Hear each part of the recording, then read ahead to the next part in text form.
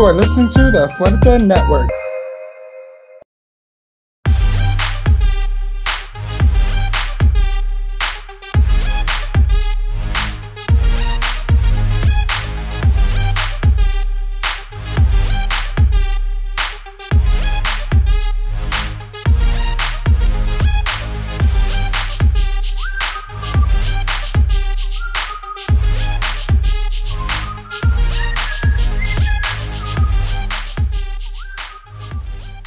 Welcome back to Hey Bitch, everybody. This is episode 7.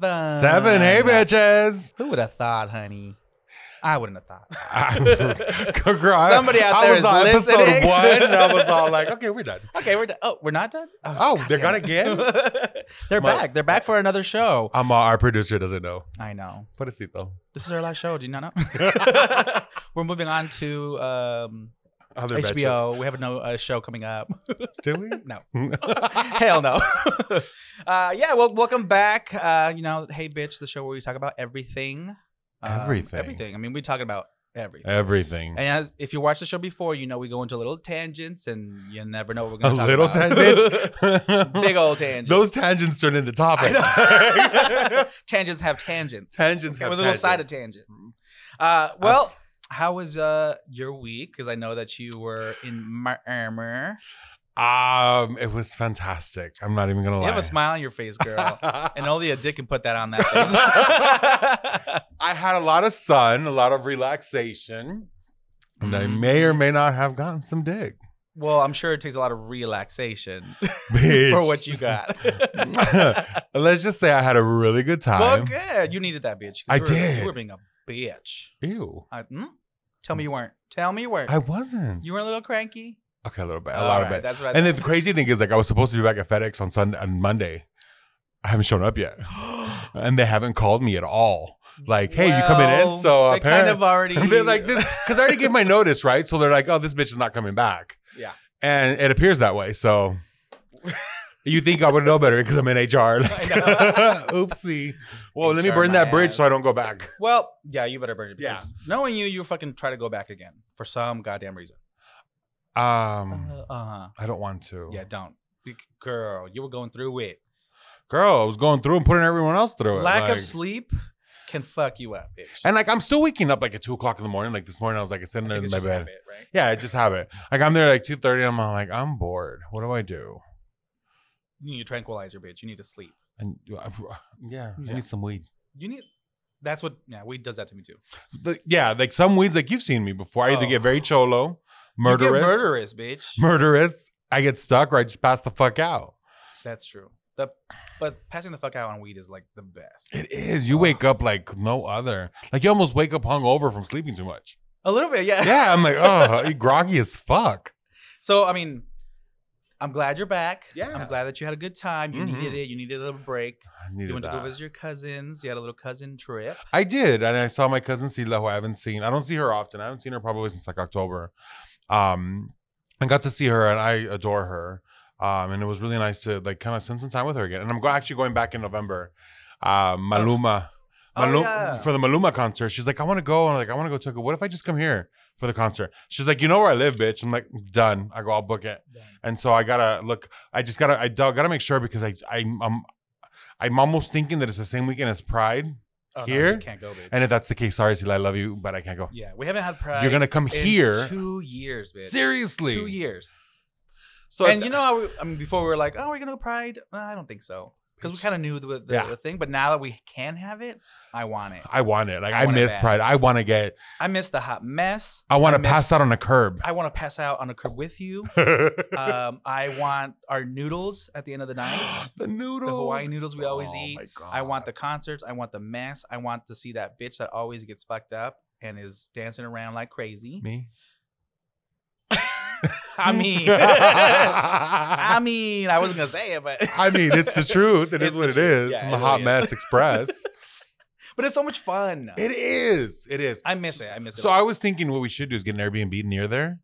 we say that, but we never do. Well, see, now we need to because Okay. we know that we haven't had Pride in a minute. We haven't. So we are going to We need get do- trashy. We need to do it big. We really do. So I was So thinking. it's November, right? November, the first week of November is like Okay. November 6th or 7th. So if the Maluma concert is that same weekend in Miami, I'll just fly her here. Oh no, I can't because it won't be here that weekend. I mean, I'll figure it out. Does she need to go to the Maluma concert? I do. She really wants to. They're not coming here? He's not Yeah, coming they here? are. But I wanted to see it with her. Oh, Like me and her, like we have an amazing concert experience. Like when we went to J-Lo together, we went twice in that same week. We just had a fabulous time. Like we get on the same level. Like we enjoy it, we live it. Like fuck everyone else around us if they can't see around me. Right. I don't give a fuck. I pay tickets too, you know. So no, we have a lot of good time. So like we'll figure it out. I'm really excited though. Yeah. I have some news. What happened? I busted my ass today. Where? I fell down the stairs. Oh no. Why you laugh so? Literally, no. I was walking down the stairs after getting up. Did you not record this? No. He was he was in a meeting at work. Wait. Okay, so across from the stairs at your house, there's the 3 windows above the TV. Uh-huh. Don't you have a camera in one of those windows? But it doesn't record unless you hit record. Gosh damn it. Yeah. Because I just remember there's a camera. That camera must have captured something. Yeah. So what happened? How did you fall? I just was walking down. I was wearing socks. And I guess the back of my heel kind of hit the edge. And it kind of just slipped. So I was already halfway down the stairs. So I fucking ate ass all the way down. And not the good kind of eating ass. Not the good kind. Not at all, bitch. I was in so much pain. You know how that scene in Family Guy when he hits his shin and he's like... Yeah. I've never seen it. Oh my God. Yeah, our producer knows. I've never seen Family Guy. Me, and he had to like jump off the meeting because he fucking heard thunder like coming down the fucking stairs. Is that what that tremor was earlier yes, today? It was. No, it was your panza hitting the floor. Bitch. My panza doesn't hit the floor anymore. Good for you, honey. Just hit your knees. Yeah. Bitch. At least I can walk down the stairs. No, apparently I can't. Remember when I fell on the Spanish steps? Hey, we both are falling. Yeah, but I've fallen in public. Well, good. I need you to fall in public. No, hell no. I'm going to push you down the stairs the next time we travel. When we go to Cancun. Oops. You fell down the pyramid. You stupid bitch. Yeah, well, I fell. It was hard.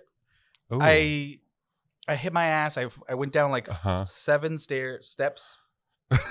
I fucking was there for like 10 minutes trying to recover. Dramatic. Okay, I know I shouldn't be laughing, but it's funny because I know you're okay. I mean, when you fell, funny. I fucking laughed. You laughed your ass off, you stupid bitch. When you fell, it was in a very public place. And it's like, it's one of those moments where like everybody turned around. It feels like the music stopped and everybody looked at you and all you can hear is me and who was it? It was Eric, Jovan were there. Eric and Jovan. No, Manny also. Manny too. I was just laughing. Everyone was concerned for you. I could not stop laughing. That's why we traveled. You didn't give a shit. You were laughing your ass off too. Really, Nemo? Manny was Captain Save-A-Ho there because he was like literally. He's like, "Are you okay? Did you break anything? Can you feel this?" He's all taking my what are they called? Vitals. My vitals. I'm like, bitch, I'm fine. He fell hard. My pride and my dignity were injured. Those cobblestone streets are 2,000 years old, but they got a little crack in that that day. Rome had another earthquake that day. But that, yeah. I'm sorry to hear it, but I'm glad to hear it. You're a bitch. Yeah.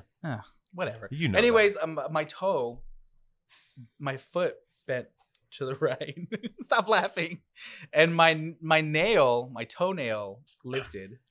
Oh. So half my nail is purple. So that's gonna fall off soon. I'm gonna give it to you in a sandwich or something, bitch. I'm not eating your food ever again. But yeah, I fell. I didn't go to the gym today because of that. Bitch, you talked to me earlier saying you were going to the gym. I know, but I couldn't go after that, bitch. Why? I'm not going limping. You rally, you get it together, and you do upper body. No, bitch. I never seen you rally. Bitch, I rally every day. Do you know how hard it is for me to get on my car? Rally for dick, and that's it. And the gym. Okay. Anyways. You stupid bitch. We have a lot to talk about today. Do we? We have a lot of topics. Why? What do you mean, why? It's a fucking show, bitch. Is that what we do here? Yeah, what do you think we're doing, hanging out? Well, you think I would choose to hang out with you like this? How dare you? How fucking... Let's start with some good news. Miss Mexico won Miss Universe. So, like, that's a little bittersweet for me. Why? Because she's from Chihuahua. Ew. Jovan's from Chihuahua. That's why. Wow. O sea, At least she's Mexican. absolutely. I would have, I don't think anybody from Sinaloa has ever won. Actually, the last one I think was in Sinaloa. No, she was in Guadalajara. Yeah, sorry. But Sinaloa has represented. Bitch. Yeah, but never won. There she is. Oh my God, she's freaking gorgeous. She is gorge. I've got to give it to her. The bitch is bad. She is amazing. She is bad. Yeah. Beautiful. I don't know if you saw her costume. Yes, it was inspired by los alebrijes. Oh my God, it was a horned lion or something. I think so. Something, but it was beautiful. Absolutely, it was like Coco. Like it looked like a Coco costume, right? Yeah, she won. And I noticed that I was actually at Miss Universe when Miss Universe won last time. Miss Mexico. Really? In 2010. Navarrete? Yep. I was in Vegas there. Oh shit. Yeah, I was there and I was in the auditorium when she won. It was crazy. I'm just the thought of. Have you ever been to a Miss Universe pageant? No. Any pageants? They're kind of fun. Really? They're kind of, for gay guys, it's really fun. Well, yeah, we have fun anyway. Yeah, we have fun at a funeral. You'd be like, oh, that dress. The dramatics, right? Like I do that at home. Like when I've seen like Nuestra Belleza Latina. I mean, my mom will sit there watching TV, and I'm like, push your hair out of your face. I was like itching. I can't believe I did that shit, bitch. Did you see that? Honey, there's nothing there. Because I was like scratching, and it just happened to go. This. Shut up! I can't. Can we restart? So yeah, the whole showmanship of the show. I would love to, because again, so it was like I said, like me and my mom and I will watch Nuestra Belleza, and some of those dresses are amazing, and then some of those are like, girl, just because you could doesn't mean you should. You should, yeah. And I noticed about the dresses. Every winner of Miss Universe who's been from Mexico has won in a red dress. Really? Every time. We've won 3 times. Okay. 1991, 2010, and 2020. I guess 2021. 2021. So every time in a red dress.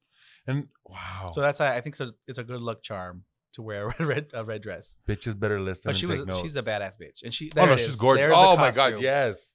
Looks freaking amazing. That was stunning. So creative. Stunning. And she deserved to win. She's gorgeous. She's smart.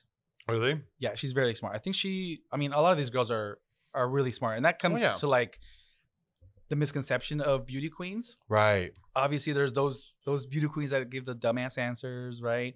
But a lot of these girls are really smart. And they're coming from university and they're in their career. Like these girls are badass girls. I'm glad to hear that. Like, because again, I haven't watched it a lot.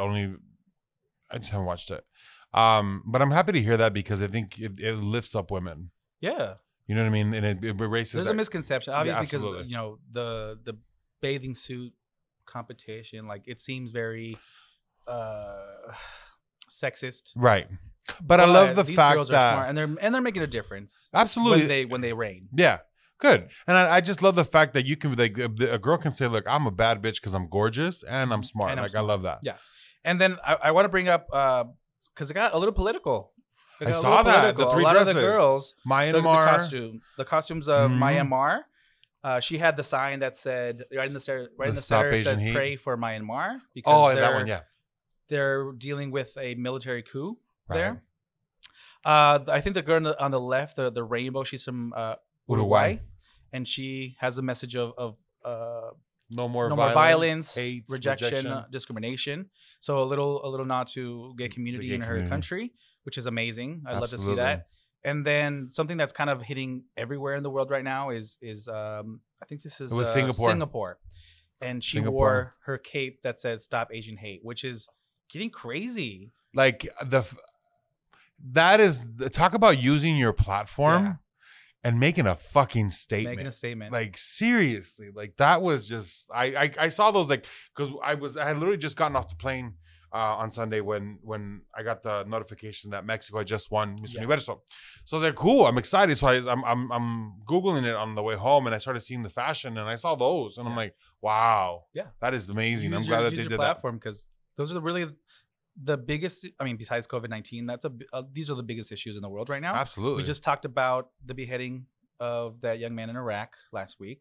Yeah. Asian hate is huge right around the world right now. They just passed like a anti-Asian hate bill in the House. Good. And then what's going on with Myanmar and the coup? I mean, we experienced something kind of similar. It didn't happen actually, but it didn't succeed with the insurrection. But they tried. They tried. Then you got Colombia with Colombia with their their crisis. ongoing with their crisis. Venezuela, and I'm with their surprised that they ongoing didn't. crisis. I'm surprised the girls from Colombia and Venezuela didn't take the opportunity. I'm sure maybe it's a lot of fear, maybe coming back to that country. And I think I'm pretty sure there's a lot of that because I was talking to one of the Uber drivers when I was in Miami, and we were talking about what's going on. He's from Colombia. Oh, okay. And we were talking about it, and he was telling me that he left Colombia 3 years ago, because he was a lawyer in Colombia. He was a lawyer in Colombia, and he was actually helping a lot of people escape and do paperwork and helping them figure out how to leave. And so they caught him, and so they I forget how he was able to escape, but he actually in the middle of the night he ended up leaving.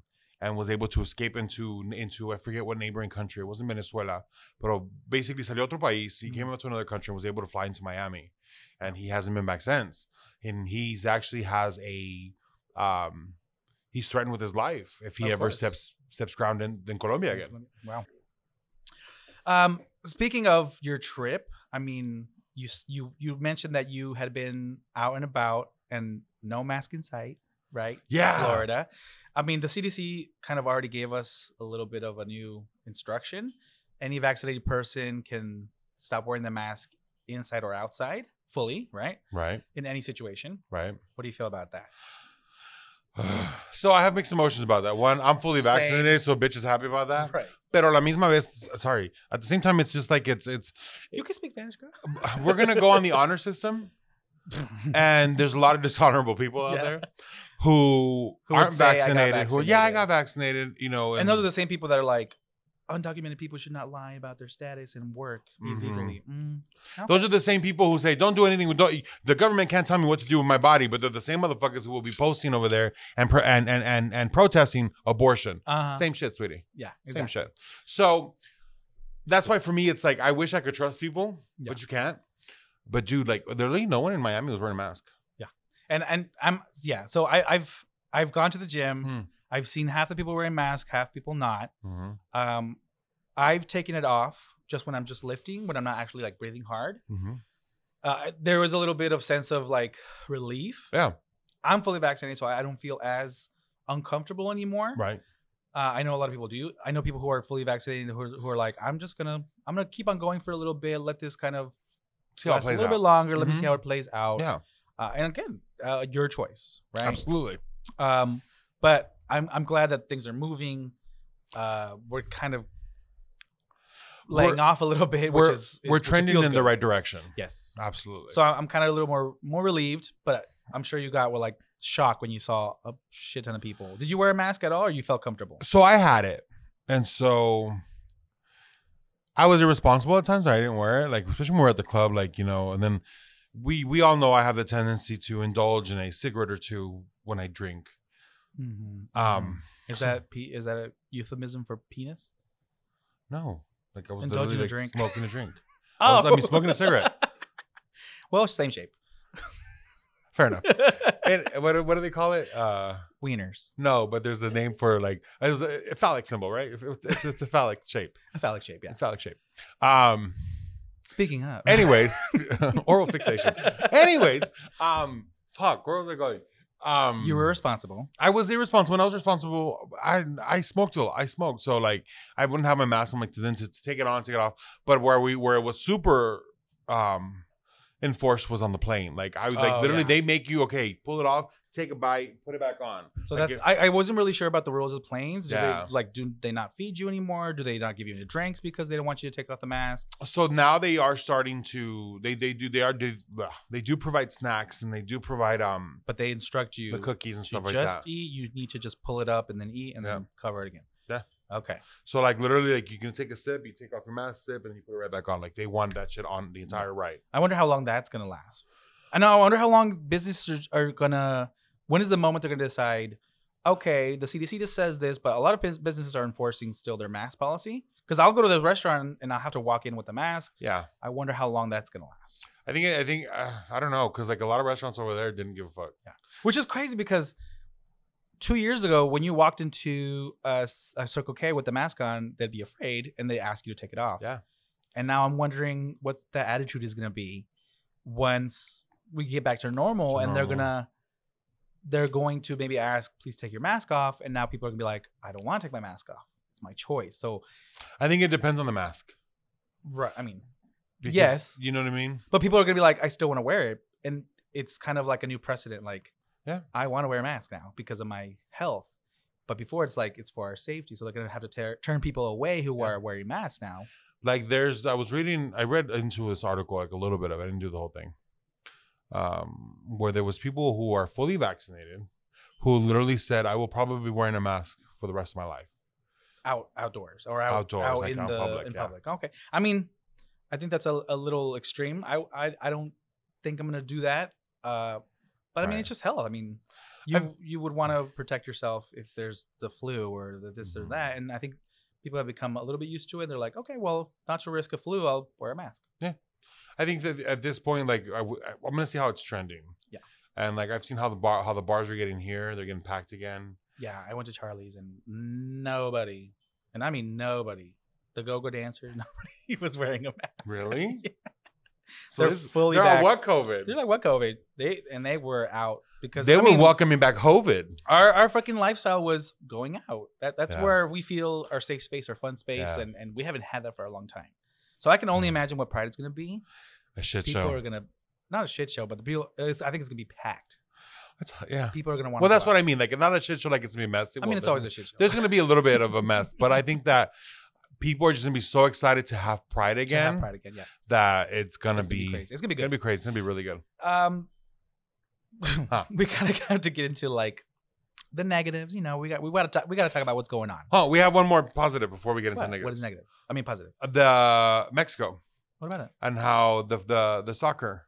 Oh, right. So remember we talked about a few weeks ago how the Phoenix Rising had created like this. They created like a partnership with local communities, local gay organizations, and we talked about this cheer specifically where they go, oh puto, right? So actually, if you look at this, the Mexican Soccer Federation has warned the refs that they may halt play if they continue to use the anti-gay slur. Right. And in that article, FIFA, who is basically the one who governs all of soccer around the world, It's the biggest soccer. league, yeah. they have actually supported Mexico in this move. And they say you have our full support to make this move and to do what you need to do to Which erase is crazy that. because soccer is very like masculine, hyper machista kind of a sport around the world, not just Latino American countries, but Absolutely, Middle Eastern countries. And African it's the world countries. sport. If you It's a think world about it, sport. it's the world sport. So I'm glad that's happening. I think again we needed to do something and say stop, and this is not cool. Right. I know you don't mean it that way, but it's still not cool because it's perpetuating a stereotype. You're putting us down. It's negative. But they do mean it that way because Well, they meant it because it's an insult, and That's to what I'm them, saying. calling it an insult is negative. Yeah. that's what I'm saying. Like they do mean it that way. They do mean it as a negative. They do mean it as like Yes, but I don't think they were saying that they are homosexuals. because that word can be used in a lot of senses. And But it doesn't matter because you're already kind of relating it to being gay, anyways. Well, yeah, because they're using it in the form of like for example, in Mexican culture, cuando what is with me today? I can't talk today. No, girl. I'm just in a good mood. Anyways, so cuando le dices a alguien puto es porque le estás diciendo like It could be a it's like gay it's like the person or a equivalent of the whore F word, or a whore. right? Yeah, and but I think they're not meaning it as a whore. They're meaning it as they're calling you the F word. You know what I mean? Yeah. Because for example, like in Mexican culture, gay men are seen as lesser than. They're seen as weaker. They're seen as I wish a bitch would. You know what I'm saying? But I think that's how they're using it. Right. But well, I'm glad that it's changing. Yeah, absolutely. I'm very excited about that. So again, let's go to we have to go a little negative. What you got? So the Supreme Court of the United States is going to hear a case. It's Dobbs versus Jackson. It's a Mississippi law that basically prohibits abortions after 15 weeks. And that's barely when girls are finding out For real. if they're pregnant or not. Well, 15 weeks will put you at 3.5 months. Almost 4. But it's kind of on purpose being in that time frame so they don't have a choice. Right. Right? Yeah, that's true. And it's supposed to go in front of the Supreme Court, which is now 6-3 conservative, because Trump decided to squeeze one in when, with the biggest hypocrisy ever, when Obama was leaving, he still had like 11 months to his year. and Mitch McConnell wouldn't bring his nominee to the Senate floor to get confirmed. But they were real quick to push this one through. to put it through. What was it, 4 or 5 weeks before the election? But somehow that made sense to him, and it was justified. So now it's Coney Barrett, and that is 3 that he's put on the Supreme Court. So now it's skewed very conservative. Not even like half and half. It's like 6-3. Yeah. So this is it's concerning because it's reproductive health for women and their rights to choose if they want to. And you could be pro-abortion or against abortion. That's fine. That's your opinion. But absolutely, again, you're taking away rights and choices from women. And a lot of, the majority of lawmakers are white men, old white men, making decisions about women's bodies, right? That's what gets me. I might be anti-abortion, but I need to be pro-choice. And that's where I'm at. I don't agree with abortion per se, but I'm no one to tell a woman what to do with her body. I think that when a woman has an abortion, she has to live with that. Yeah, my beliefs should not dictate your rights. Absolutely. So, right here in this picture, we see women who, regret abortions, which is fine. You can regret your abortion. That's fine. Your belief system is going to dictate what you feel about what you have done. But you can't take people's rights away because you feel a certain way because of religion, because of whatever happened to you. That's fine. But you cannot take rights away from people because of your beliefs. Exactly. That's always been my stance with anything. Right? No, and I agree wholeheartedly with that. So the problem is Kavanaugh, who was an alleged rapist who got confirmed, is the median vote and the deciding vote. And he's already been known to be very conservative, right? Especially with this topic. And what he's been doing lately has been ignoring precedent in other cases.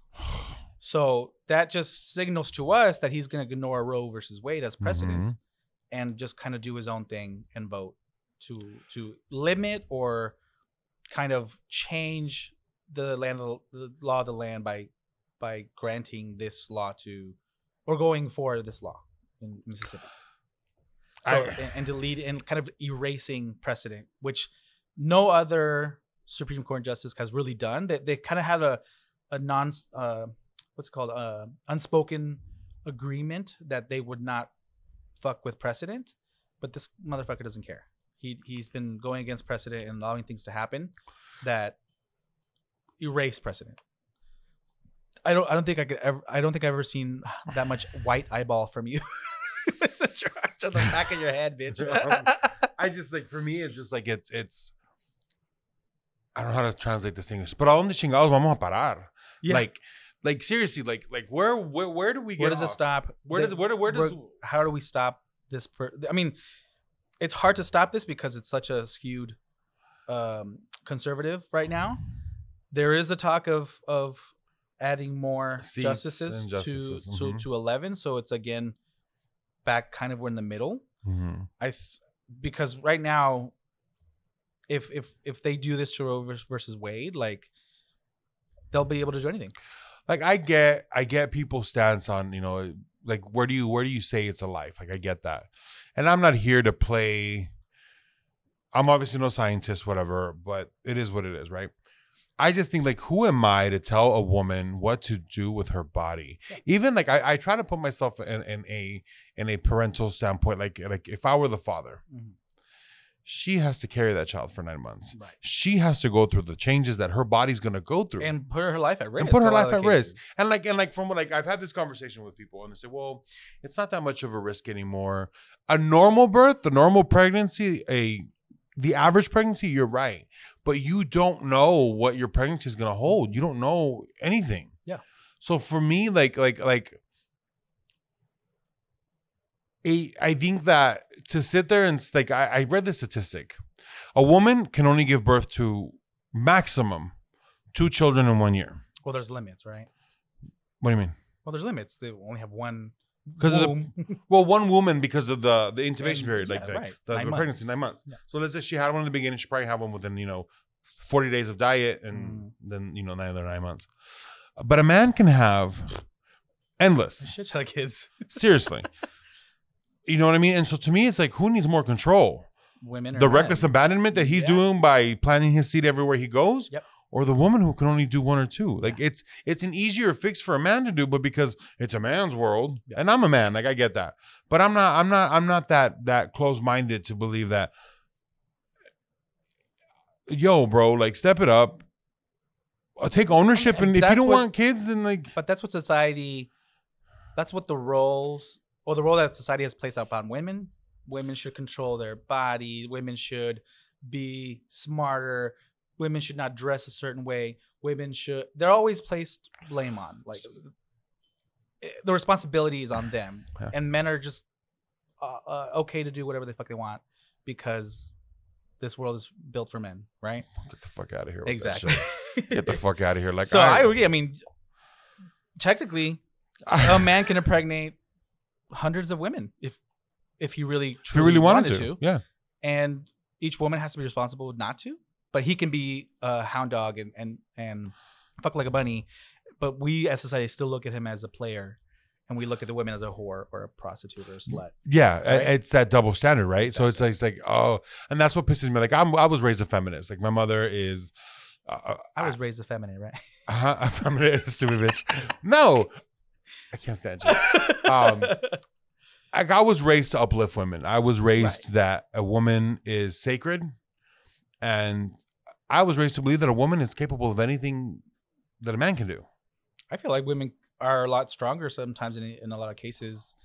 Girl, there's some men out here, some real bitches. Yeah, getting sick.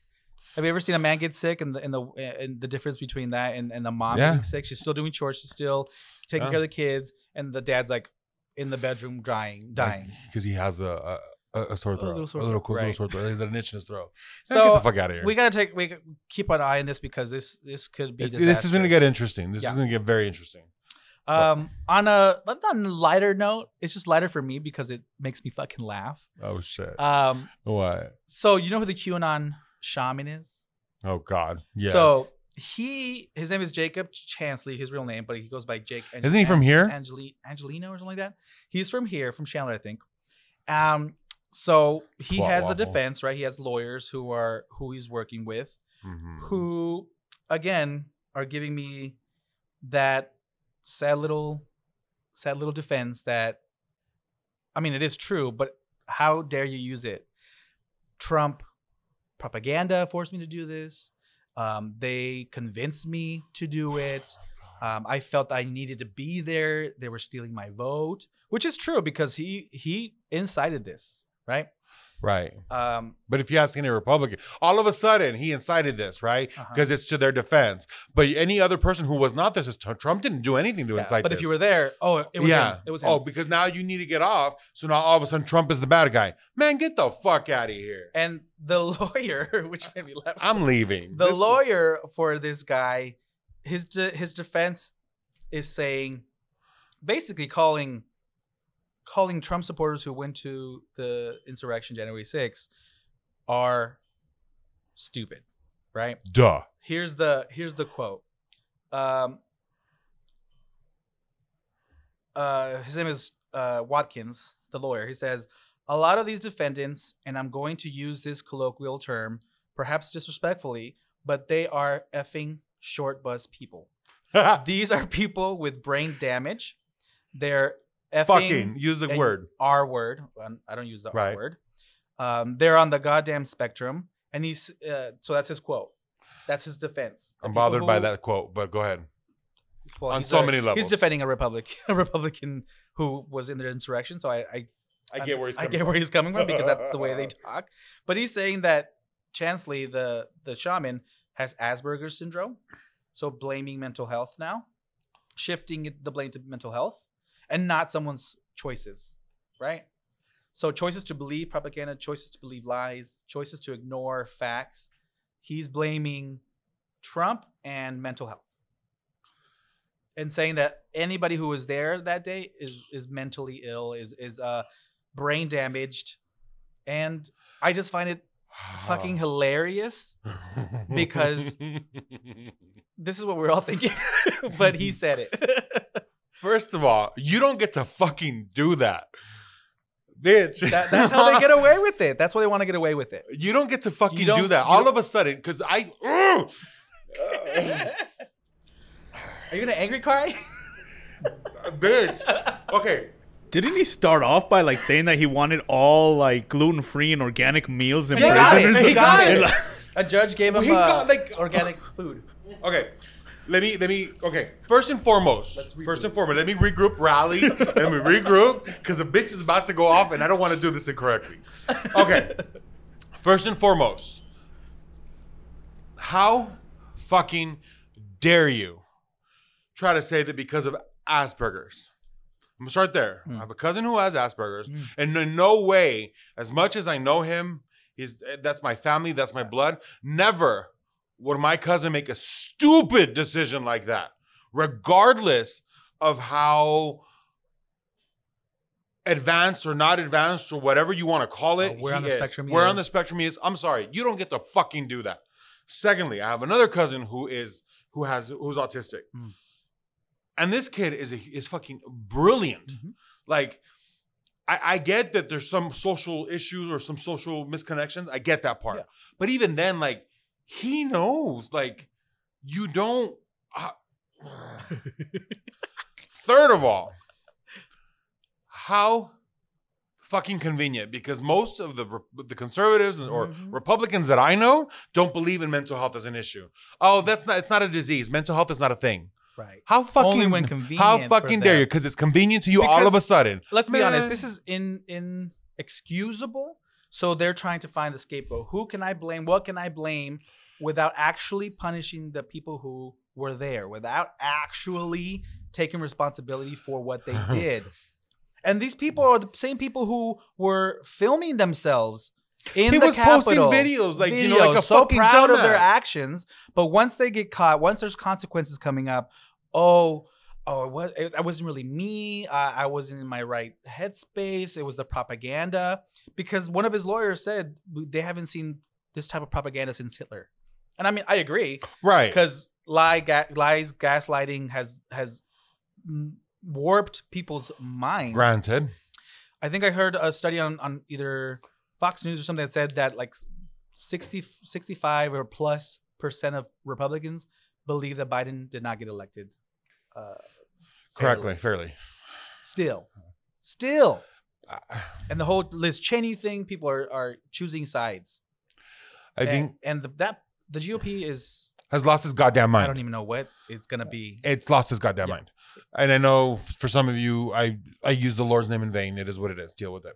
I'm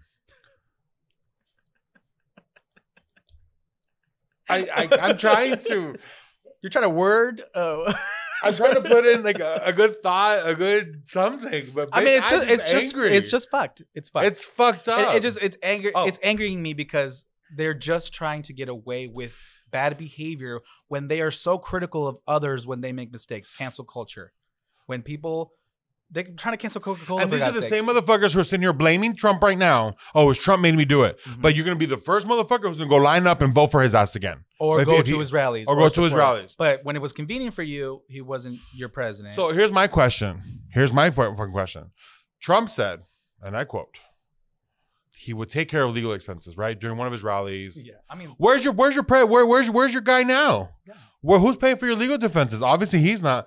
And then I just made a comment about some men can be real bitches. That's a perfect example of a man who's nothing but a little bitch. You thought you were badass enough to stand at the top of the fucking to stand at the very top of it's not a pulpit. You know where. I mean, at this point, it's kind of there's no differentiation. Seriously, you were at Pelosi's stage. Desk on the top of the stage. Oh yeah, that asshole. Yeah, he was there. Yep. And you thought you were badass there. Be a badass and own what you did. Oh, I'm such a badass that I had every right to come up here. You were so proud of that moment. Well, all of a sudden, your pretty little ass is scared to go to prison. Yeah. Because you're about to be somebody's bitch. Because they didn't think that they were going to get consequences. Because they have a, let's say, that's privilege. And that's the problem. And that's the fucking problem. Yeah. Is that these people thought they were above the law and that they thought that Trump was going to get them out. I'm sorry. And remember that girl who died? Because she was shot because she was climbing the window into that hallway where a lot of senators were and representatives were. Well, her family is suing the government because of her death. But you were literally endangering the lives of Sorry. senators. Not fucking sorry. And then they're using the hashtag like say her name or remember her name. Like I don't even know her name. Who gives a fuck? I just love how they're using that term when you know that term is for people of color who have died because of police brutality. And this person was literally jumping into a window into the Capitol And where you were warned. Yep, several times. Several times to back the fuck The up. door was blockaded. Look, I'm not we all know I'm not an insensitive person. I cry at bars. I cry here. I cry. You were very sensitive. Everywhere. Bitch. And I know that it's a life. Of course. It's a life. And I feel for the life because I feel for her family because of the fact that now they're having to deal because of her stupid decisions. They're not the pain that they're feeling. I'm sorry for that. I'm sorry for your loss. I'm there. But bitch, you were fucking warned. Mm-hmm. You thought you were a badass. The consequence was handed to you. So here's what I'm gonna do. You want to use the hashtag say her name? Mm-hmm.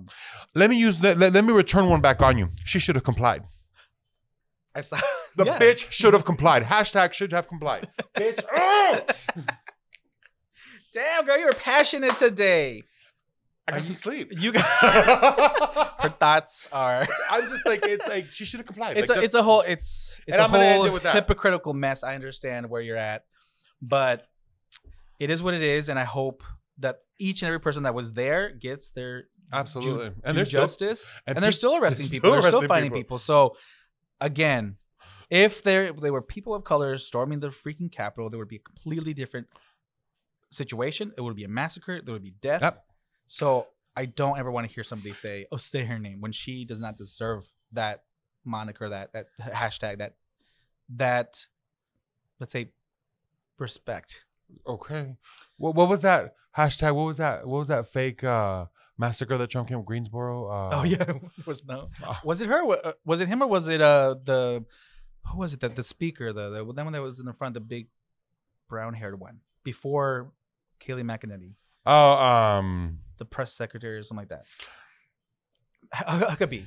Sarah Huckabee Sanders. She's the one who.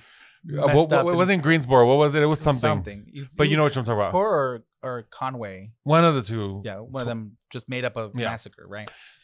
So I have shit. I was gonna make a really good point, and I totally forgot. Bitch. No, like shit. Where were we before you said that? When you think of it, okay, we'll come back to it. Yeah, let's keep. So yeah, there's a lot of things going on in the news that I want to talk about, but we don't have that much time. We have a lot of things to talk about in our main segment. But next time, I really want to talk about Israel and Palestine. I know that's a huge thing happening right now. It's heartbreaking. It is heartbreaking. But today's kind of we're gonna go into a different avenue of our lives, right? Okay. The last few shows we've been talking about our gayness, our LGBTQ, our family, our community, and we're gonna kind of focus on being Latino. I love Hispano. Like, how does that define us? Absolutely. Right? So I kind of want to get into our stories. I don't think a lot of our viewers know a lot of our story unless you're a friend. Mm-hmm. So I kind of want to go into your story. Now, don't tell me the whole damn story. Tell me pinpoints. No, pinpoints. like in regards to where you're born. Okay. What kind of family you have. So I was born here. So I'm a first generation born in the U.S. I was born in Phoenix, Arizona in 1993. Okay, 83. I know I worn that joke too far. 83. I am one of 5 siblings. Technically, I have 5 siblings. I have two half siblings. I grew up. So it's funny because like it plays 2 parts. So I grew up in a traditional Mexican household to an extent. I mean, your family is very traditional in the sense of like family traditions, parties, millions of cousins, the language. Everybody speaks Spanish. Like you guys keep it tight. Absolutely. Absolutely. So I grew up in that. I grew up with our family Christmases where everybody gets together. No, wait, even before that. So like I grew up where Christmas, like we didn't get Christmas presents. We got trips to Culiacan. So my family's from That's Culiacan, Sinaloa. Oh, you told me about that. Yeah. So like my mom, I'd be like, so when we would go to Culiacan, like again, we didn't come up for money. Like we don't like my parents, we're not rich. We've never really been rich. It's never been that. But You've been comfortable and successful. my mother in has, your- and I'll give that her. Yes. That's all my Yes.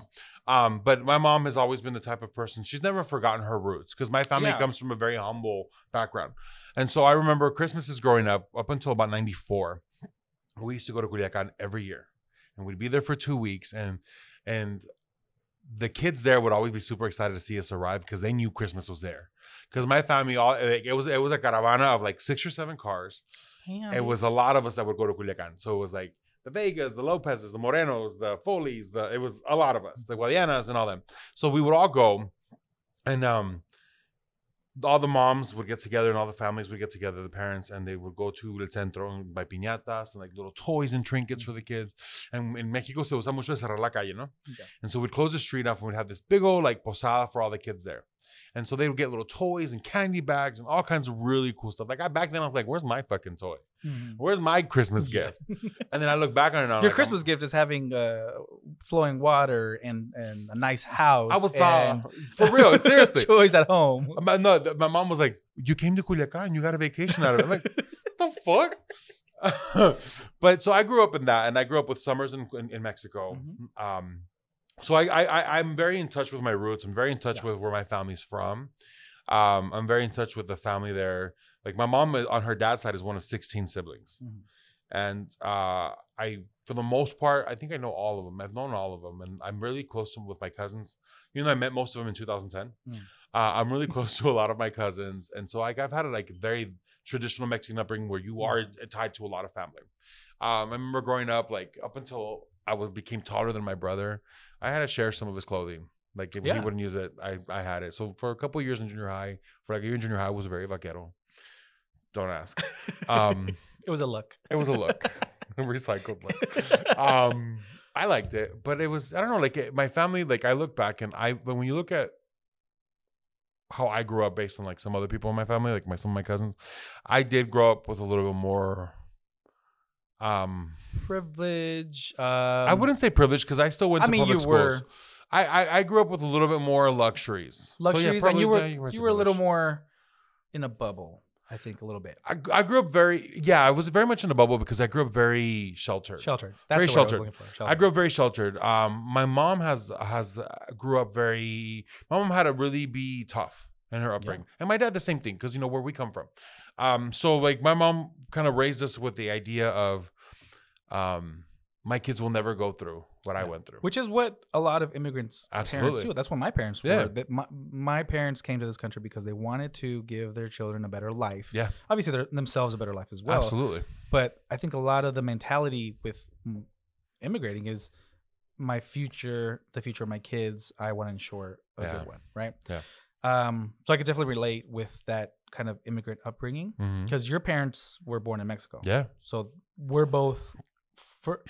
I consider myself a first generation only because I was born in Mexico, but I came when I was 4. You were raised here. I was raised here.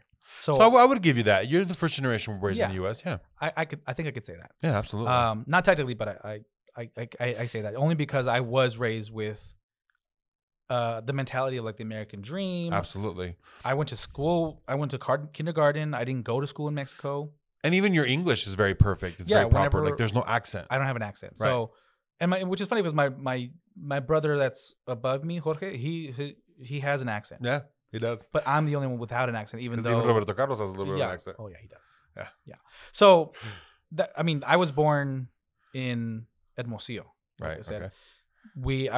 I don't remember much of my interactions in Mexico. I Okay. don't remember a lot of my lives because it's 4 years old. Yeah. I do remember coming here though. What was that like? It was interesting because I knew that I wasn't from the United States. Okay. I knew this.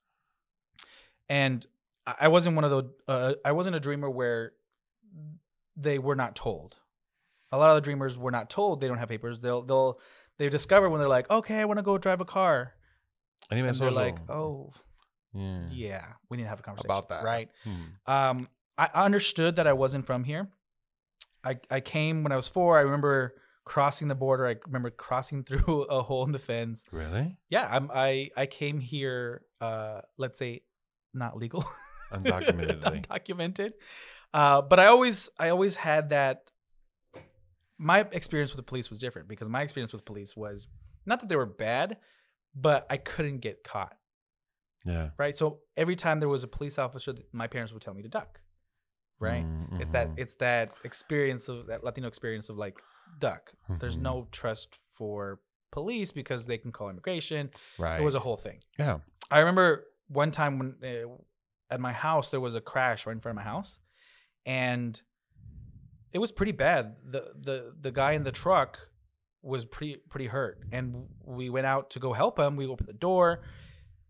The car was smoking, and all he was telling us is, "Please don't call police. Please don't call police." And where my mom lives is Little Mexico. It's like northern Tempe, that neighborhood, a very dense Hispanic Latino. community right there, right? And I couldn't understand why at that point because I was like 10, 11. I didn't know really, right?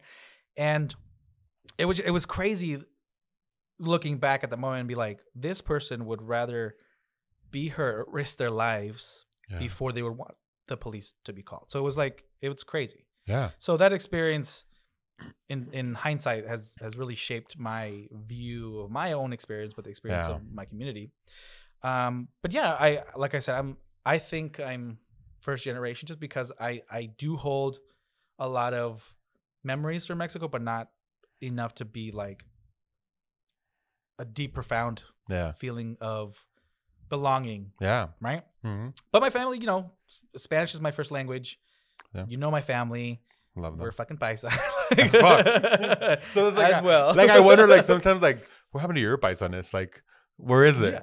Yeah. It's when I go to Mexico. You're in Rayon and all of a sudden se te sale el nopal. With micheladas and like, the norteño music. Yeah, definitely. I love that. But I thought it was going to be a really good topic today because we've talked about our gayness and we seem to kind of understand our own identity as a gay person. Absolutely. But there's a different dynamic when we're talking about our Latino-ness, our Hispanicness. So I look at it as like I look at people and identity as not to pacify or to do less of the or disservice the spectrum of autism. Right? I think that's a very important spectrum and can be a very beautiful spectrum when you look at those individuals, right? But I think that people are on a spectrum in every bit. Like there's the gay spectrum and where you fall on that. And there's like for me, there's a Mexican spectrum and where you fall on that. Because we're defined as frijoleros or we're defined as people, as landscapers, gardeners, whatever, construction workers. And we're defined as, many different little pockets. And for me, it's I like by definition I'm Chicano because I'm born to Mexican parents, raised in the U.S. Yes. But to a lot of people, Chicano is dubbed as almost that cholo lifestyle, or that those you follow Aslan and I'm not that one. I don't. Even though by definition I may be Chicano, but to me I'm not Chicano because I think because you've had so many experiences to be able to go to Mexico in your childhood. I'm true to you were able to absorb that culture more than someone who could possibly not. Right, because I've spoken to my friends who claim, I'm Chicano and this and that, and like the difference is like they've never been to Mexico or their experience with Mexico is the tianguis right across the border in Nogales or Rocky Point. This is funny because my friend Juan, Juan. I love Juan. Oh. So Juan, he reps LA, even though he's lived 30 years here in Phoenix, right? Juan, we got to talk. Juan, we need to talk. And he reps it, and every time I talk about going to Mexico, he's literally like, "Oh, you're going to Mexico? Oh my God, you're gonna get killed. It's dangerous." So he doesn't have a connection with Mexico because I don't think he ever went. I don't think he has family the way that we have family. Right. So he has an idea about what Mexico is. That is, And it's so not true. not- I mean, no. I mean, it is true. It is true. but it's not as bad as he But imagines. for the it most is. part, if you're not involved, it doesn't involve you. Right. But he feels that it doesn't matter who you are when you cross. And he's darker than us. Okay. So he's Still. he's not from Sonora. Oh, okay. Where's he from? I think he's from, I don't even know. I gotta ask him. Sorry, best friend. He's from Mexico. I call him my Aztec prince. I love that.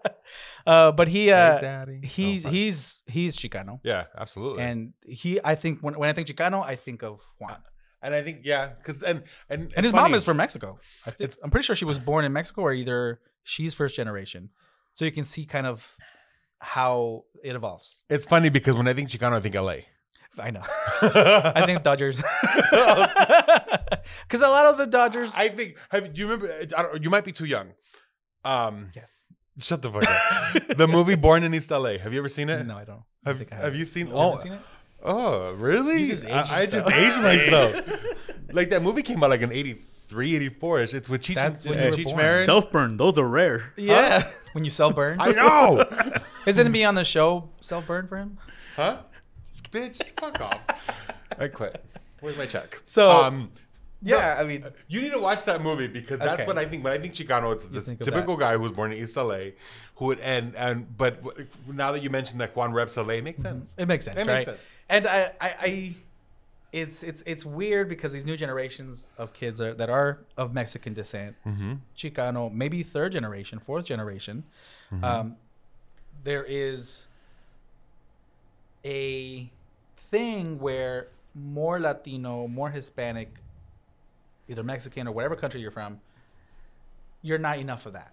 You're not Mexican enough. Excuse me. But then you're not American enough. It's like The the whole Americans. Selena moment. You know, the Mexicans, we know we're not Mexican enough. To the gringos, we're not American enough. It's exhausting. What was that scene when she's like, estoy muy excited. Excited, yeah. So those are the thing now is called a no sabo kid, right? And then, So that means you correctly say no sé, I don't know. But a lot of these kids will say no sabo. No, or you know which other one? Because they don't know kills- Spanish. Right. You know which other one kills me? Have you ever heard them say asina? Asina. Like instead of saying like when they say like we say así como esto, right? Like así lo quiero. They'll be asina. But that's more of a dialect. I don't think that's like Is that not like so much a dialect, but So you've heard it? yes, I Okay. have. See, to me, Is like, that a shorthand cultural like linguistic thing? I think that's what it ends up being because it's. I've heard it more from people not only from Mexico but also from Central and South America. Okay. But I think that's more of a thing from here though, because or maybe they adopted it here. because my cousin said that. Well, maybe he My heard cousin it. Jeanette says that. Maybe he heard it from, or she heard it from somebody. She heard it from somebody who says like that. Because, but I mean, when I've heard that, it's usually from Chicanos who speak somewhat of the language for the most part, but they've kind of interpreted it. I mean, things are taken from. Oh yeah. Like Everybody. even like I'm pretty sure like even like my cousins make fun of me because they call me the gringo Latino. Because even though I speak the language and I'm very much what I think is in touch with my roots, they say that my Spanish is different. Yeah. Because I'm from up here. Excuse me. Well, Because there's all sorts of different words because of that. Like for example, how would you say parking lot in Spanish? Estacionamiento. And then in slang or El northern pa- states, el parqueadero. parqueadero. The same thing like a truck. Troca. It's It's camioneta. camioneta. Yeah. You know, it's things like that. It's just Yeah. and it's so normal now that I mean, when I used to work with a previous company that I was a trainer, and I would work with a lot of Hispanics or Latinos, and my Spanish is very different from Peruvian Spanish or Cuban Yeah. Spanish or Puerto Rican. Have you ever seen those videos on YouTube where I haven't even seen them on Facebook, but it's these videos where they compare two Oh, yeah. Latin American countries, like even like a piece of steak to some of us is ternera, or to Mexico's it's res, right? Because it's beef, but to others it's ternera, Yeah. or to others it's carne, Yeah. and you know it's the diet, like the word, the smallest things, like for example, Puerto Ricans, a bus or like a wagon is una guagua. Yeah. And to us, it's un... And for Mexicans, concha is a delicious bread. Yes, it is. And then in Argentina, I mean, I guess it could be delicious to you, producer, in Argentina too. But I'm it allergic. Means, vagina. They're referring to a lady's concha, right? So You know that reminds me of when you and I, we worked at the same company for a while. We're not gonna say where it is, but there was this one. I don't know if you were in that training, but the trainer, she was from Puerto Rico, and how she would just throw on the word because she really meant, grab me this and whatever. Yeah. Hey, cógeme aquí. Cógeme eso. Or like even the word coño. Yeah. Like coño, like in like, for example, like to Puerto Ricans, you say coño, it's like saying fuck. And The funniest one that I've ever experienced was I went to go train at a facility in another state in Texas. Yeah. And we were kind of doing orientation, and we were talking about language differences, right? And we were talking about events and like doing sports, right? Yeah. And because you would have to be doing sports at this particular job or teaching it, the lady was like, are they going to give us a pito? Exactly. And she was Puerto Rican. I like the way she thinks. Either Cuban or Puerto Rican. And the whole class, Do we each get one? the whole class started like looking around laughing because Will they be assigned according to the class? Exactly. And in Mexico, pito is like penis. Right. Right. But in other places, I mean, you could also say pito like your car Con horn el or pipi. Yeah. a silbato, right? Yeah. I've never heard that word. Yeah. And is it right? Silbato, yeah. Yeah. Never So heard that. that's what she was referring to, a pito. But in the whole class, everybody kind of in Texas, a lot of Hispanic, a lot of Mexican culture, and they were just fucking laughing. And she's like, "What? What did I say?" But it's funny because like it's funny because like you say pito and we take it as it's penis, but when you use it in like pítale, like it's honk Yeah. at him, but you would never go to answers, that. you never go Right. to that until you say pito. Yeah. And it's like so many This words. show's brought to you by the word pito. the letter P. So I just find it interesting that there's so many layers to Oh, absolutely. Latino-ness. And even it's just not Mexicanness. once. Like, for Yeah. example, like my excessive use of the word verga. Oh, And sorry, I know maybe I shouldn't use that one specifically. our friend Dulce, her, she was our guest for the Mother's Day. She Hates that word. that word, but she loves the thing that it refers to. Don't we all? But it's funny because like to Sinaloenses, You that's can say like, verga this, verga that. but that- It like, doesn't mean it's that like- all the time. Have you ever seen Freaking like kids say that all the time. All the time. Yeah. like have you ever seen like have you ever seen those memes that say like this word like the same word means like the association like ¿Qué onda verga is like how you say what's up or Yeah. like and say like ¿Qué say, verga? like, What's ¿Qué up? verga? What's- Like what's up or what's like, up? Like- or even saying like verga like what the Like, fuck is yeah. wrong with you like like it's one of those words. And everybody in Mexico, even kids are using it because I saw a TikTok recently where there was a kid riding a We bike don't say and there was excuse me. there was a man crossing the street and he's like, the kid's like, "Quítate la verga," and you hear everybody laughing in the background because it's funny to Mexicans, but if that was your kid, you'd be like, "Fuck." No, like it was funny because like I remember growing up, my grandmother uses the word a lot, right? "Oh, I've heard you." Yeah.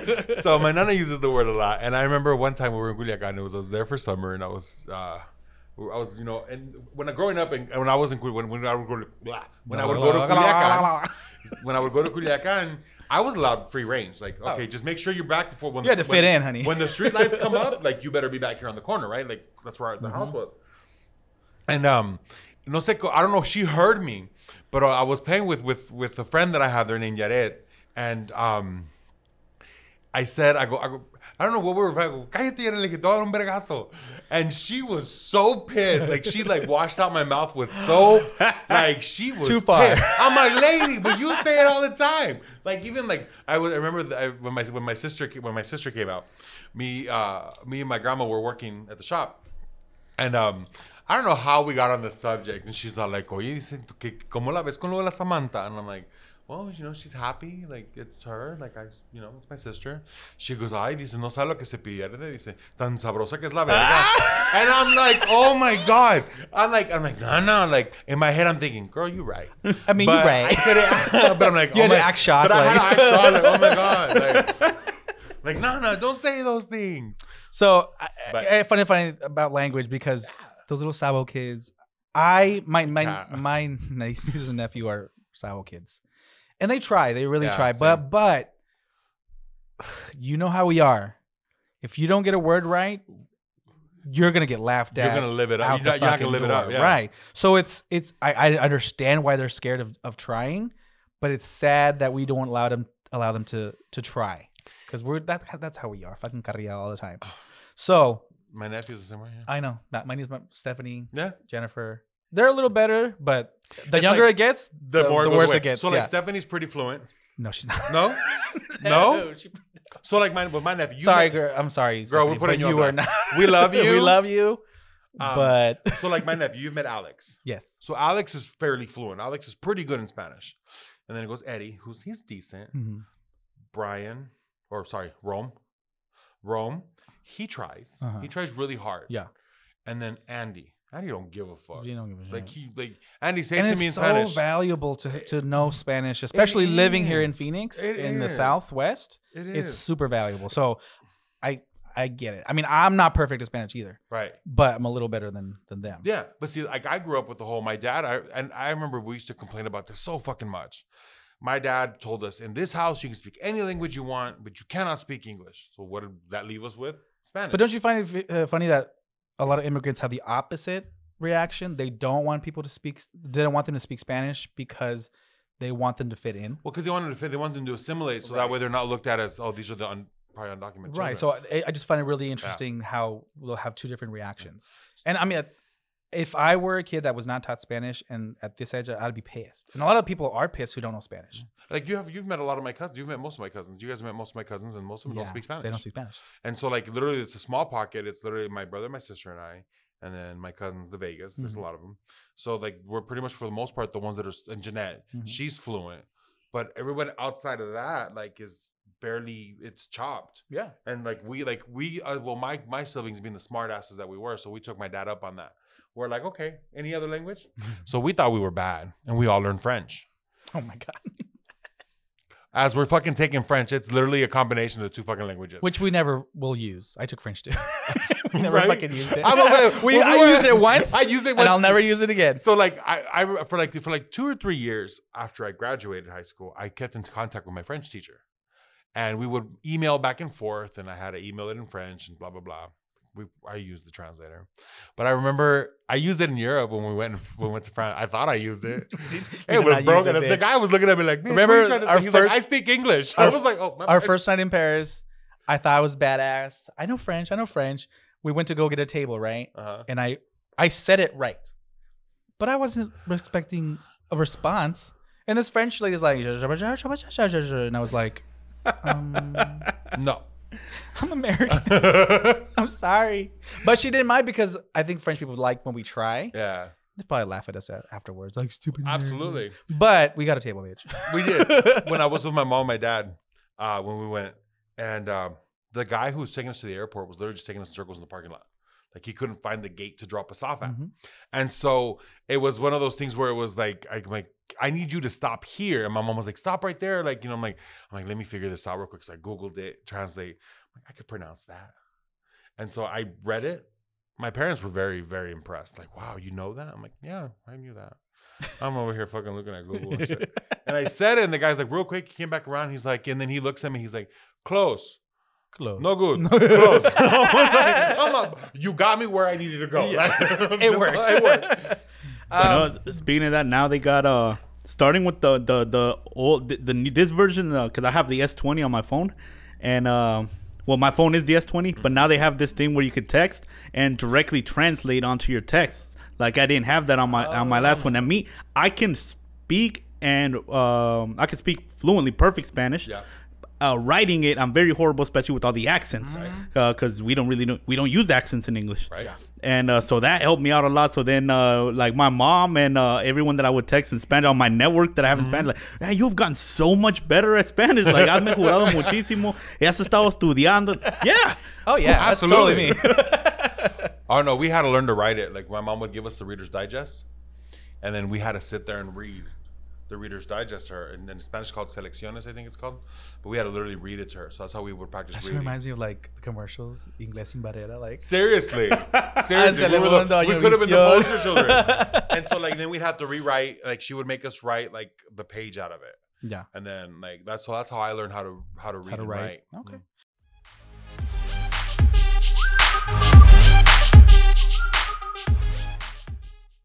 My next topic is a little bit not controversial, but a lot of people are up in the air about it, which is the term Latinx.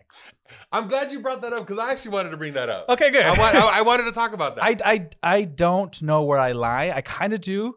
I know Latinx is to respect gender, like genderless, non-binary, right? But how Spanish is constructed is feminine and masculine words, right? And phrasing. So I understand why they are doing it because a lot of words end in O and they're masculine. Yeah. But I don't mind it. We don't mind what? The fact that I have to say Mexicana or Mexicano. But that's for me. That's my opinion. No, and I'm with you. See, for me, I hate to be that person. Oh, I'm sure you do. But for me, I think it's unnecessary. Like and the maybe whole Latinx thing. Yeah. Okay. Because and again, I'm not to diminish downplay, to diminish the non-binary. Please, I'm if you know who you are, I am happy for you. Like I applaud you, and I support you 100. But to me, it's like I get why they do it, but to me, it's like it's extra work. Makes me sound real lazy, and that's fair. I've never heard you been described like that before. Ever. I know, right? I'm always like on the go. You're active, super active. Anyways, I just think it's too much. Like I get it, and I get that you don't want to be put into a gender that you don't identify as, and I'm sorry about that. But I don't know. For me, it's like I think it's too much. Like I'm trying to respect it, but I don't mind using the feminine and masculine. And I haven't met anybody who requested that for me. Right. And if they did, I would respect it. It'll take time for people to get used to it, especially older generations. I think that's one of those things that's going to grow with the generation. But you can choose not to follow it, but still respect. Absolutely, and that's why I think that's where I'm at. Yeah. If you ask me to identify as they them. I will gladly do it. Teach me how to do it, though. Yeah. And then I'll do it. Exactly. I think it was my sister was telling me about somebody that she met who, she kind of caught on to the fact that it's her and Gabby that are in the partnership. And she's like, and she literally freaked the fuck out. She's like, oh my God, I'm so sorry. I'm like, do I refer to you as they, them? I'm just learning all the new pronouns. Your sister said? Yeah. Somebody had told her that. That they wanted. Yeah, just because of the simple fact that they were a lesbian couple. That maybe she's like, oh my God, I'm just learning. Do I have to? Yeah, she thought that because they were a lesbian couple, you had to call them they them. Yeah, and my sister's like, no. She's like, we're still she and her, and that's it. But like, I love how there's some people who are trying to make the effort to respect, and so I'm with that. If you ask me to refer to you as they them or Latinx, I will gladly do it. Totally. But my vernacular is Latino, Latina, Hispano, Hispana. Very, very that. No. This is. I mean, the next topic is a little bit heavy. Okay. Because before that, I do have a question. What's up? Yes. Now, is that only for non-binary and sort of people? Because I also heard something about that when you describe a group of men, it's Latinos, and then it's women, it's Latinas. But if it's both, it automatically defaults to the male.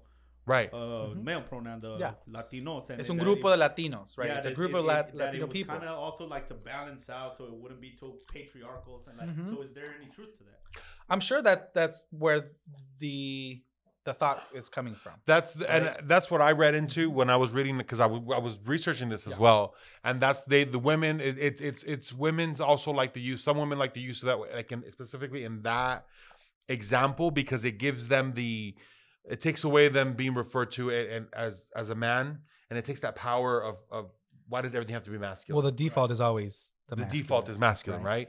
But it takes that away. So they're like, I'm not a man, I'm a woman. So if you're going to refer to us as a group, it's Latinx because we're mixed. Mm-hmm. And I think that it comes into play there as well. And that comes kind of from laziness. Like you can't say Latinas and Latinos, so it's like let's just call them Latinos. Because if you would have to, if it was a group of women and men, you would have to say Latinos and Latinas or Latinos y Latinas. So I think a lot of it just comes from Latina, right? No, but then again, it comes out feminine, right? Which is good because we haven't really done that. Yeah. But yeah, I mean, if you want to educate us a little bit more, if we're getting it wrong, let us know. Like comment and or email us or tell us what you think. What are you doing? What is the point? You're wrong. Fuck off. But the next topic later is colorism. What do you mean? What do you mean? You know what colorism is? I do. I'm just kidding. Go ahead. Okay.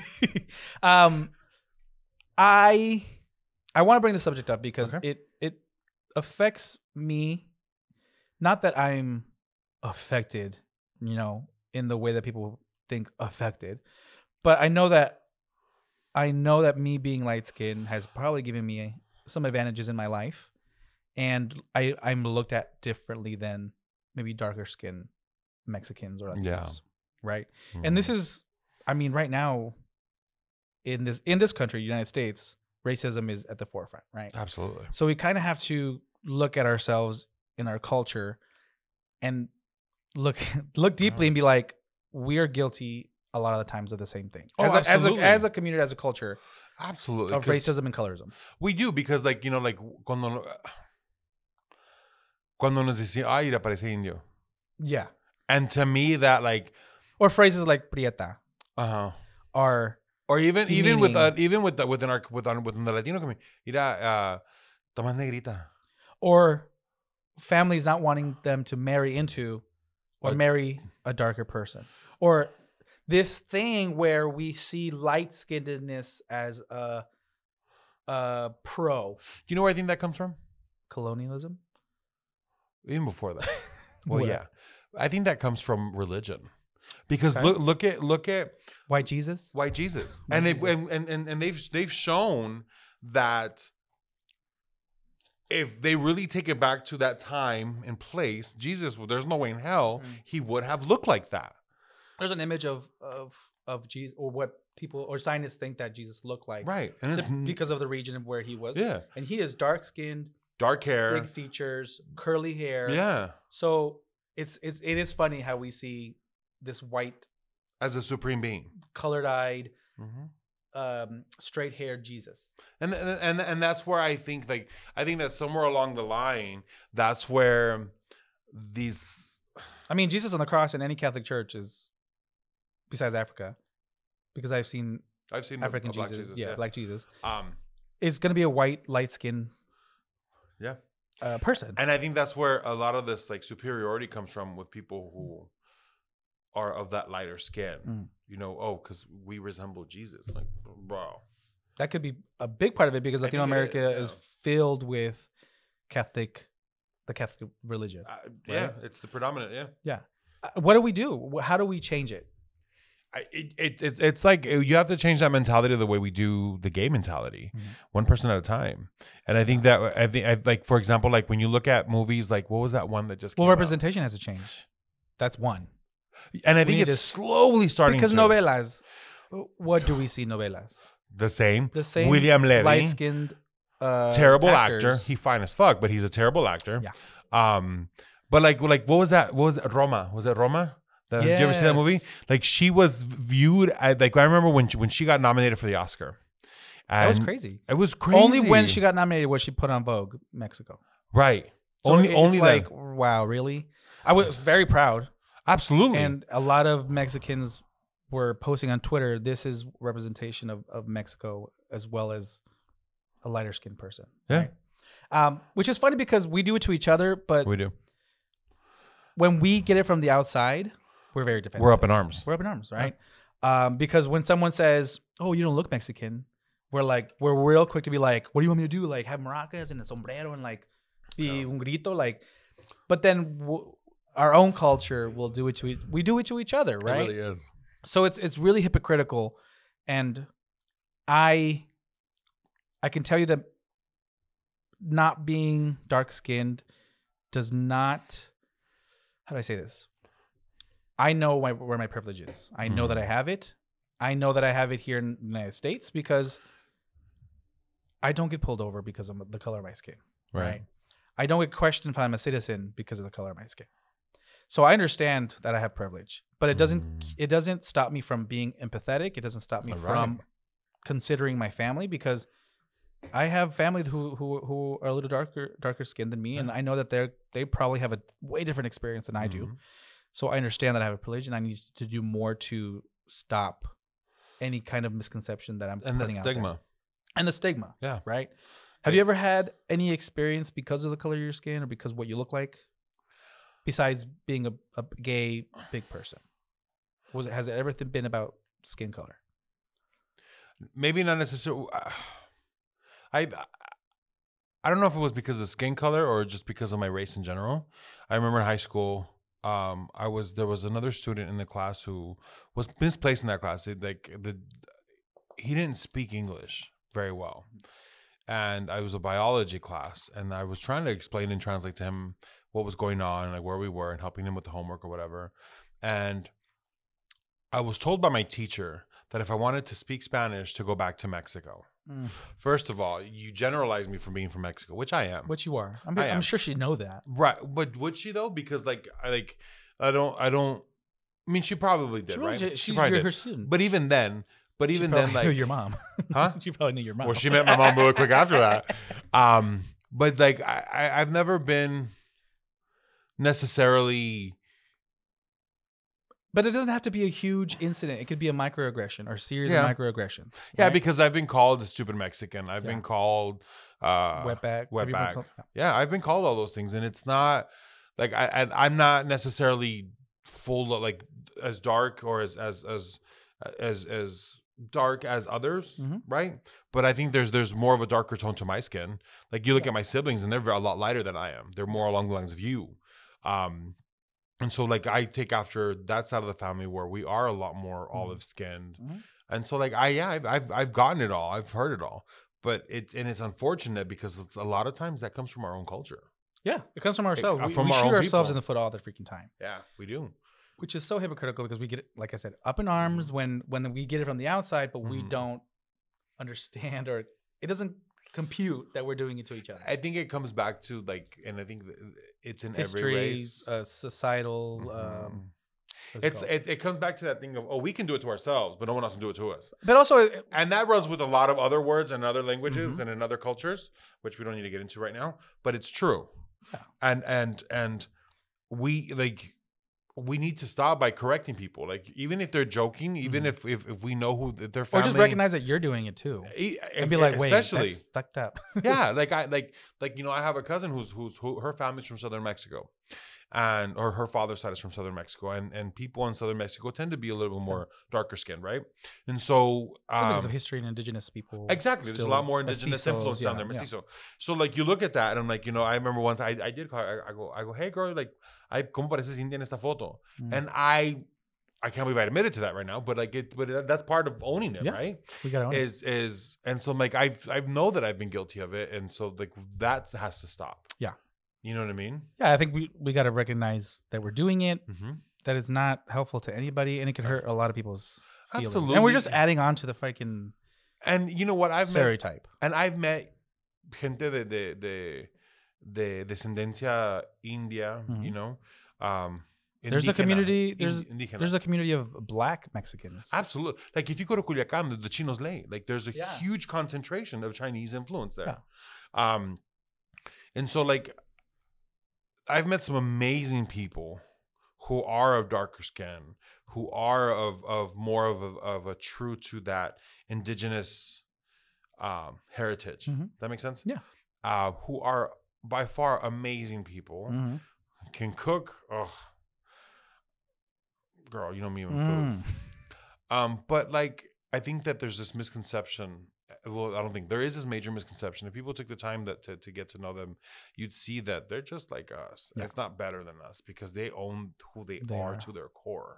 And I guess this brings up a different topic. Yeah. Well, one of the things before you do move on is that I see that too, and I'm glad you did bring it up because, of course, with doing this show, I also do several other shows, and one of the things that I get, and from one show in particular that I have, it's 2 Venezuelan women, gorgeous women that they are, but they wanted me to like try to move camera settings, like something where like they can get more light skin because they are dark skinned.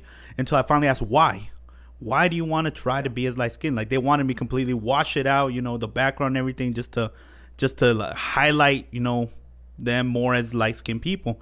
And like, well, that's I want to look pretty on camera, and no, it's who you are right here. You are gorgeous. You come over here literally to give beauty advice, you know, nutrition advice, you know, homemade remedies and things like that for beauty. Yeah. And so the best way to do it is represent yourself, because just because you're not white, that you don't think that you're worthy of doing it. No, like when I work with my lights, with everything that I do, I like to bring out people's natural tones, and like, because that's them right there. And after I talked to her, after I talked to them about it, they had stopped asking. They actually feel better on camera when because they see each other like that. And I've even noticed that their makeup when they come in, they stop over highlighting. And because that's another thing that happens. That's a Mexican thing that we make fun of, when your tias and your cousins doesn't match the neck. Yep. And that's a little glimpse of colorism. It is, though. Because they want to be lighter, so they have 2 shades, 3 shades lighter than their actual tone to present a lighter face. Right? I'm all, sweetie, okay, fine. If you're going to do that, but blend. But the act is... No, I know. I'm joking. And that's the problem, right? And... I am funny, you stupid bitch. But no, I'm what? No, into the microphone. Oh, sorry. I did not even look like a train of thought. Moving on. I'm done. I look like a dumbass now. That was not us. I'm burning myself today. Self-burn. Those are You're serious, dude. I got enough burns with my dude. My sunburn right here is terrible. You didn't put any sunscreen? See what happened? I did, but like it's funny. Did you not use protection in Florida? Yeah, on so many levels. Mask, booty hole, nothing. I did not, Rod. You better go get checked. I'm scared for you. I did actually, and I'm doing it right now because I'm literally right now. Is it stick up there? Yeah. No, bitch. Well, no, because I'm doing a home kit, test kit. Oh, okay. Home. Okay, good. Shut up. Fuck. Move on. Okay. Stupid. So, I mean, how do we define ourselves? How do you define yourself now? Like as your Latino-ness? Because you said you are Chicano, right? By definition. By definition. But you really... I don't use that term. Yeah. So when you present yourself or the topic comes up, you're never going to be like, I'm Chicano. I don't even say I'm Mexican American. Like I'm Mexican. That's another thing that I wanted to bring up, because I am technically Mexican. You are technically. I'm Mexican. I have Mexican citizenship and American citizenship. But my story is a little weird because I was undocumented for the longest time, and by accident, you found out you were a citizen. Yeah. That's a different story. I only was able to go back to Mexico to be with family, to see my tias and extended family and cousins when I was 16. Oh, wow. So my story was, my growing up was a very Americanized from 4 to 12. Yeah. No, 4 to 16. So 12 years, right? So when I was finally able to go to Mexico, this whole world opened up to me about myself, my identity. Absolutely. And besides being gay, which was not even being explored yet, I had to learn how to be Mexican enough, because I mean, you know, when you go to Mexico and you're not Mexican enough, or you're not getting the jokes, or you're not getting the culture, they're gonna make fun of you. Oh, absolutely. Right? I was probably made fun of a lot. I'm a gringo Latino, right? Exactly. Mm-hmm. So I had to kind of discover how to be myself, but also navigate being gay, hiding that, trying to be more Mexican so I can fit in, and then just kind of at this point just accepting that I'm never gonna be Mexican enough, but I'm not gonna. But I guess it's weird from my story because I feel very American, and again, that colorism gives me this privilege of living in a world where my Mexicanness doesn't get in the way. Right. If you know what I mean. No, I get that. Like I'm not discriminated against because I'm Mexican in the United States, so I'm American enough to most people. Right. That don't know me. Right. Right. So it's weird for me to kind of define my Latinos or Mexicanness because I have a weird story. Not weird story. I'm sure it's a common story with a lot of people here. It's just navigating it through my gay Latino eyes. And by gay I mean mascara. You got a little eyeshadow. It's running. No, for me it's I've always called it a minority squared. Minority squared. Yeah, because I'm a minority because I'm Mexican. Mexican. I'm a minority because I'm gay. So when you put like maybe it's squared is a wrong. I mean it's two. It's two. Right? I'm to the second power. But like I always say, the stupid bitch over there laughing at me. Sometimes I was really good at math. Oh, sorry. They can see us, you dumb bitch. This shit that I've said already. I've always said that I'm minority square. So to me, like I know that I will never be Mexican enough because I will always be seen as el gringo Latino. I'll always be seen.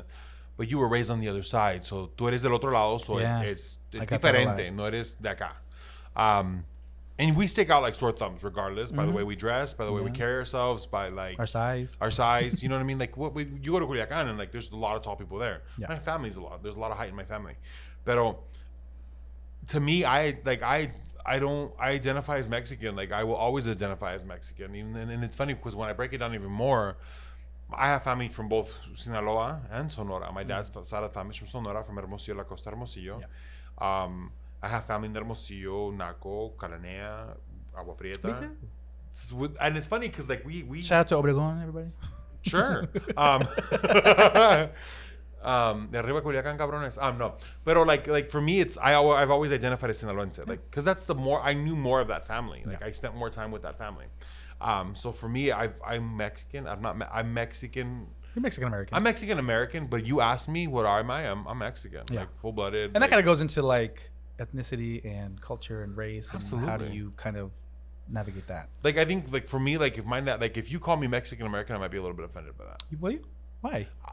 It is what I am because like to me it's like it's almost as if is it going back to that like you're not Mexican enough so you I don't know if I want to say this because I almost feel like you want to whiteify me. Okay. Does that make sense? Yeah, but you can I guess because you're relating Americanness to whiteness, which is I think the problem in this country. Seriously, and I'm guilty of it. You know what I mean? But like if you call me, I'm like, well, no, I'm a little bit more Mexican. And technically, we're all Americans because even Mexicans are Americans. The name of this country is United States, right? But like you call me, like my nephews, if they were to say that they're Mexican American, yeah, I buy that. Y'all barely speak the language, like right. I get that. But for me, what do you feel about those second or third generation Mexican Americans that don't claim Mexican at all, or any Latin American country? They're just like, I'm American now. Is that a move towards the right direction? Is it? I don't think so. Should it be designated as right or wrong direction? I think you can identify as however you feel, but you should. In order to know where you're going, you need to know where you're coming from. And I think that I hate to sound cliche because that's exactly what it is, but I think that the fact that I know who my family is, what they've been through, the struggle that they've faced, and everything that's come along with it has molded me into who I am today. And it also gives you the ability to be empathetic to the culture, the new immigrants. Yeah, especially. I hate to see a second or third generation immigrant who was born here, who doesn't really have a connection with their original country, and they're just like anti-immigration, even though you benefited fully from your ancestors immigrating. And it's funny because I know people who are like third or fourth generation in the United States, and they claim, oh, we're Mexican, and they don't They don't know the language. And to me, that's huge. Like, I think that if you're going to claim a culture, if you're going to claim that you're this, try to make an effort to learn the language. Right. Because language is vital to culture. Absolutely, especially our culture. Like, but like you're gonna sit there and claim our cooking, and you're gonna sit there and claim our history, but you don't know the history fully. First off, and secondly, like, dude, like if you want to claim it, claim it. I support that, but claim all of it. Yeah, and own and learn the language. Don't take little bits that you think are good and convenient for you, and then just leave out the rest. The hard things to talk about, like immigration. Like immigration. I'm an immigrant. Sexism, because our country, our culture is very sexist.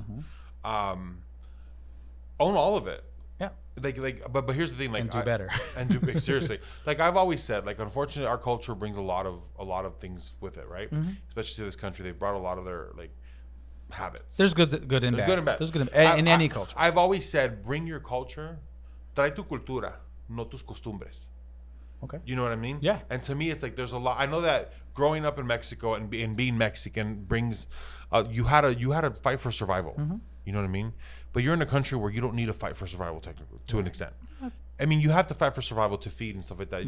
Financially, that's a fight for survival. I think it's different for every person with their own struggle. Absolutely. Right? And their own layers of But you can, if you came here to better yourself all around. Yeah. And this brings up, I think probably the last thing we talk about, but I was reading an article about what American culture and values are, right? Because a lot of anti-immigrant people will have the stance of, oh, I don't mind immigration, but they need to assimilate and they need to have American values. What is American value? I thought American value was pulling yourself up by your bootstraps. What do you think they are doing? Is working hard. What do you think they're doing? Having family. What do you think they're doing? What is exclusively American values that they're not assimilating to? I always think it's funny how they say an American value, and they tend to go back to religion a lot of religion or whiteness or white, right? But like I find religion specifically ironic. Because you sit there and you say that an American value is based on a Christian faith. Sweetie, learn your history. Learn your herstory. When the pilgrims when the pilgrims came when the pilgrims came, they came escaping religious persecution. It was in the time of England, was when England was converting to Anglicanism, you know what I mean? So they wanted to continue to follow the Christian faith the way they learned it. Why are you going to come here and expect everybody to follow yours when you were leaving persecution? And that kind of goes to the saying of like, history will repeat itself if we don't remember our history. And that's what I'm saying. It's happening because those descendants of immigrants forgot what the experience of being immigrant is, so they have no idea how to relate. They have no idea how to empathize because they're not affected really by what's going on. Yeah, and they lose touch with so much, and you lose touch with who you really are, because there's no genuineness in you, because you don't know where you come from. And like I think of that movie. Did you ever see Mi Familia? Yes. J-Lo was in it. She's crossing that river with the baby. Yeah, she looks so cute. But like, do you remember there was their last? I forget what their last name was. It Moreno? I don't know. I think their last name was Moreno in that movie, because William. Way to plug your fucking name. Stupid. Way to make things about yourself. I never. No, well, there was. Wait, it gets better. One of the brothers, his name was Guillermo, and he changed his name to William in the movie. He's the attorney. Yeah. And so that makes me think of that there are people who do that. There are a lot of people who Americanize their name. Who Americanize their names, and it's just like, I love my name. I hated it growing up because it was long as fuck, and I had to learn how to write it all. Back to the laziness. Back to the laziness part, right? But it's funny because my name is Guillermo, but I was actually named after my Irish grandfather, whose name is William. So they just gave me the Spanish translation of it, right? But I embrace, like, I love the name now, Guillermo, because to me it sounds like a strong name. I would never want to get rid of that. Yeah. You know what I mean? Yeah. So like, I think it comes a lot with a lot of people who do that, and when you lose your base, I think it's very unfortunate. It's sad. I almost feel sorry for you because you don't know who you are. Yeah. If that makes sense. To a certain extent. Yeah, to an extent, right? Right. But because we say that because we have the experience of having this culture, this strong culture. But if you've never had it, you can't compare.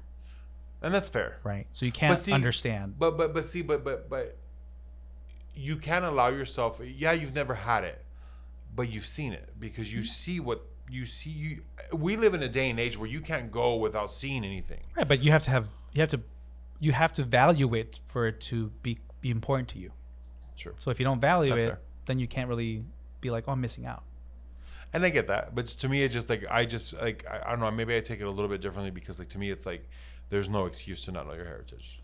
You can't say, "Oh, I didn't." Yeah, but if you, I think all of that goes down to the parents and how much importance. Because if something is important to parents, then kids will naturally be like, why? Like even their own curiosity. Why is this important? Yeah. You see it all the time with like sports teams. You know, my dad was always a something fan, so I'm that way because why? Oh, yeah. I saw him get excited about it and everything, and so I would do that. And so especially with culture, if immigrants come here and they just want to be Americans so they can have that better life and everything and blah blah blah, they may have the best intentions, but they're creating people who don't know that they're missing out on something. And like you said, if they don't know about it, they don't care. That's true. And it's funny though, because like I'm on the flip side of that. Like we never grew up doing an altar. We never do like for a Day of the Dead. We visit our family members. Well, that's a more southern Mexico tradition, not so much northern where we're from. And that's true. But like we like on the Day of the Dead, like we go, like my family goes to Naco. They llevan coronas and flowers to everybody who's passed on. So that's still big for my family, but we've never done the altar and the ofrendas and stuff like that. But that's something that I find beautiful because it keeps you in touch with your ancestors and with those who went before you, and you're honoring them, right? Yeah. So like I didn't know about that until I got older, and I wanted to research that because to me, even though it's from southern Mexico and my family is more central, it only enriches me. Yeah. Does that make sense? Yeah, of course. But that you're taking initiative because that's your prerogative, right? Not always everybody else's. That's true. So I think this was a really good conversation. I think there's a lot more about this topic that we can talk about, and I think we will later. We'll revisit because this is fascinating to me. It absolutely is, and I would love to bring somebody in who is Chicano who can kind of give me their take and if they have regrets, because I know that I've met a lot of people who are Chicano who don't speak Spanish who do regret their parents' decision not to teach them or not to push it on them. Yeah. So yeah, I would love that. Let's look into that. Great. All right, everybody. Thank you so much for joining us. I hope you join us for our next show. I know we got a little deep, but sometimes we get deep. Some depth. Yeah. Sometimes we get deep, like that guy got deep in you in Miami. Bitch, I have family that watches. Did I say something wrong? I mean, no. They know. Well, it's not something they don't know. Anyways, we're moving on. Thank you so much for joining us. You live tweeted it. Thank you. Thanks for joining us, everybody. Please come back next time. Get on our socials and please email us about any topic you guys want to talk about. What are our socials? What are we on Facebook? On Facebook, we are Hey Betch Podcast. Hey Betch Podcast. The podcast. Get it right. On Instagram, we are Hey Betch the Pod. Hey Betch the Pod. On email, we are heybetchpod@gmail.com. Okay. And then mine is DangAZ86. Boom, I got it. It took you a minute. I saw that pressure. You were trying to open up like I'm waiting for wait, I have to save a bitch though. No, I got it. Okay. And I am Insta_memomem. Insta_memomem. Find me, follow me, and I follow back. Share. Please share this. Yes. We want to share this to everybody we can. But sometimes we need a little bit of help. And if you like us, like it. Like the post, share it.